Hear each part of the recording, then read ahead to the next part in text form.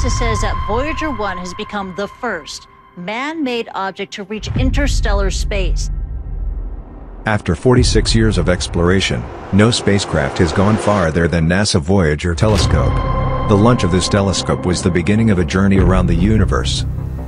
NASA's Voyager 1 spacecraft is in interstellar space, the space between the stars.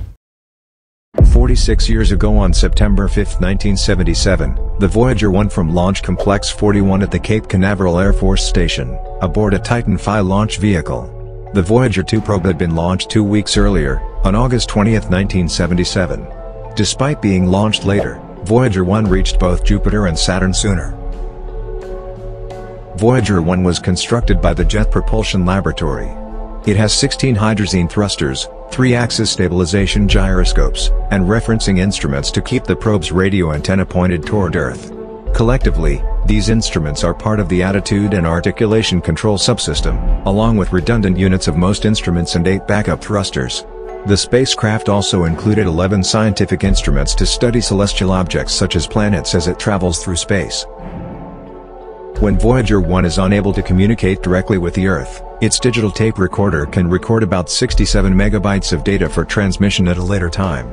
As of 2023, signals from Voyager 1 take over 22 hours to reach Earth. Unlike the other onboard instruments, the operation of the cameras for visible light is not autonomous, but rather it is controlled by an imaging parameter table contained in one of the on-the-flight data subsystem. Since the 1990s, most space probes have been equipped with completely autonomous cameras. Over the course of their grand tours of the solar system, the Voyagers took tens of thousands of images and measurements that significantly changed our understanding of the outer planets. At Jupiter, they gave us our first detailed ideas of how the planet's atmosphere moves and evolves, showing that the Great Red Spot was a counterclockwise rotating storm that interacted with other, smaller storms. They were also the first missions to spot a faint, dusty ring around Jupiter. Finally, they observed some of Jupiter's moons, discovering Io's volcanism, finding the linear features on Europa that were among the first hints that it might have an ocean beneath its surface, and granting Ganymede the title of largest moon in the solar system, a superlative that was previously thought to belong to Saturn's moon Titan. Next, each spacecraft flew past Saturn, where they measured the composition and structure of Saturn's atmosphere, and Voyager 1 also peered into Titan's thick haze. Its observations led to the idea that Titan might have liquid hydrocarbons on its surface, a hypothesis that has since been verified by other missions. When the two missions observed Saturn's rings, they found the gaps in waves that are well known today. Voyager 1 also spotted 3 previously unknown moons orbiting Saturn: Atlas, Prometheus, and Pandora. After this, Voyager 1 headed out of the solar system, while Voyager 2 headed toward Uranus. There, it found 11 previously unknown moons and 2 previously unknown rings. Many of the phenomena it observed on Uranus remained unexplained, such as its unusual magnetic field and an unexpected lack of major temperature changes at different latitudes. Voyager 2's final stop, 12 years after it left Earth, was Neptune. When it arrived, it continued its streak of finding new moons with another haul of 6 small satellites, as well as finding rings around Neptune. As it did at Uranus, it observed the planet's composition and magnetic field. But the extraordinary thing about Voyagers is that each Voyager spacecraft has a golden phonograph record affixed to its side, intended as time capsules from Earth to any extraterrestrial life that might find the probe sometime in the distant future.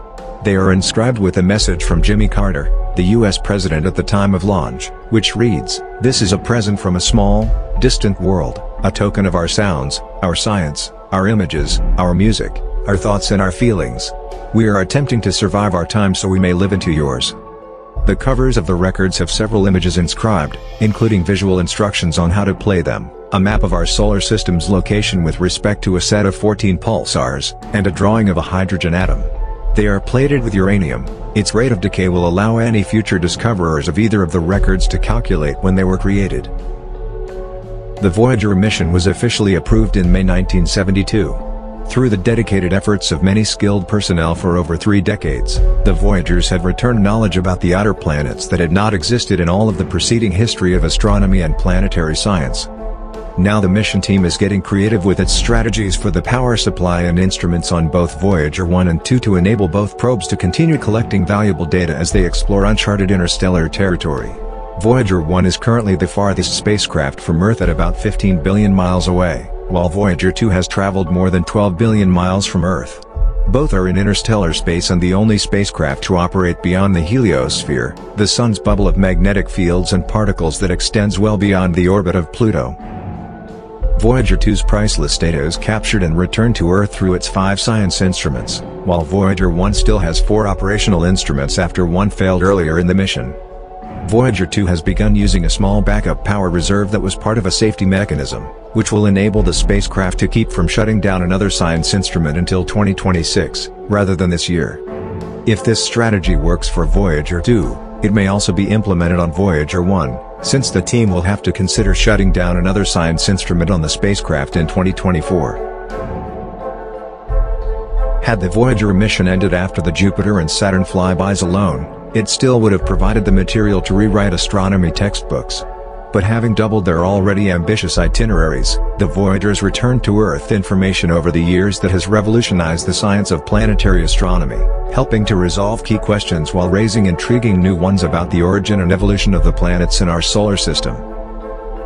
But the question is how Voyager can still communicate with the Earth? The antennas that the Voyager spacecraft use are big. You may have seen people who have large satellite dish antennas in their yards. These are typically 2 or 3 meters in diameter. The Voyager spacecraft has an antenna that is 3.7 meters in diameter, and it transmits to a 34-meter antenna on Earth. The Voyager antenna and the Earth antenna are pointed right at each other. The Voyager satellites are also transmitting in the 8 GHz range, and there is not a lot of interference at this frequency. Therefore, the antenna on Earth can use an extremely sensitive amplifier and still make sense of the faint signals it receives. Then when the Earth antenna transmits back to the spacecraft, it uses extremely high power to make sure the spacecraft gets the message. For comparison, it takes the rovers on Mars an average of just 15 minutes to send messages back to Earth, so 20 hours is enormous. Because of this, it takes a total of 40 hours for us to know if Voyager received and processed each command we said to it, by the time the signal reaches Voyager and returns to Earth. Once Voyager is ready to send a signal back to Earth, it points its transmitter precisely in our direction. Voyager sends its data back to Earth using a 20-watt signal. However, once it reaches Earth, the signal is much weaker due to free space path loss. This causes signals to spread in space, making them weaker and weaker as they travel further through space. Voyager 1's power source. Since Voyager 1 is nuclear powered, its electrical power weakens each day. Despite running since the 70s, these nuclear RTGs eventually run out of power. Not only that, their power output constantly decreases over time, and the current output is much lower than it was at its peak when it launched in the 70s. Because of this, NASA had to turn off most of Voyager's instruments over time to conserve power and make the space probe last for as long as possible. In 1990, in order to save power, engineers turned off the spacecraft's camera after Voyager took the famous pale blue dot image, which showed Earth as a tiny blue pixel against the darkness of space. This incredible image puts into perspective how far away these space probes are from Earth, and this was over 30 years ago. The fact that a tiny signal from Voyager's transmitter can be picked up by that tiny blue dot is incredible. The heliosphere is the magnetosphere and outermost atmospheric layer of the Sun, and it takes the shape of a vast, tailed bubble-like region of space. In plasma physics terms, it is the cavity formed by the Sun and the surrounding interstellar medium. The bubble of the heliosphere is continuously inflated by plasma originating from the Sun, known as the solar wind. Outside the heliosphere, this solar plasma gives way to the interstellar plasma permeating the Milky Way. As part of the interplanetary magnetic field, the heliosphere shields the solar system from significant amounts of cosmic ionizing radiation. Uncharged gamma rays are, however, not affected. The scientific study of the heliosphere is heliophysics, which includes space weather and space climate. Voyager program spacecraft explored the outer reaches of the heliosphere, passing through the termination shock and the heliosheath. Voyager 1 encountered Heliopause on August 25, 2012, when the spacecraft measured a 40-fold sudden increase in plasma density. Voyager 2 traversed the Heliopause on November 5, 2018. Because Heliopause marks the boundary between matter originating from the Sun and matter originating from the rest of the galaxy, spacecraft that depart the heliosphere are in interstellar space. Today, only 4 out of the 11 scientific instruments on Voyager 1 are still active.